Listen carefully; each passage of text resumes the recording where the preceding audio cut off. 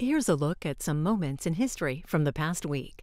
On October 16, 1859, abolitionist John Brown and allies raided Harper's Ferry in the hopes a broader slave revolt would begin.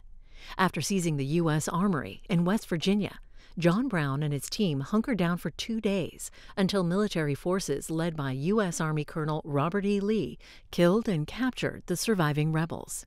John Brown was later tried in court and hanged in December. The world watched as the United States and the Soviet Union faced the threat of nuclear war.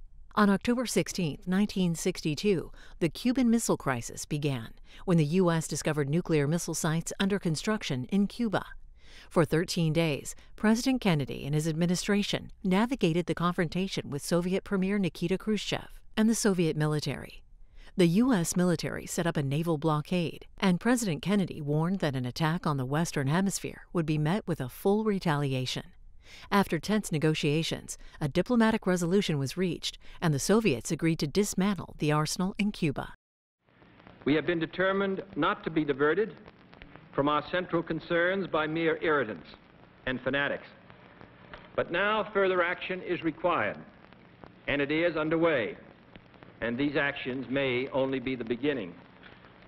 We will not prematurely or unnecessarily risk the course of worldwide nuclear war, in which even the fruits of victory would be ashes in our mouth.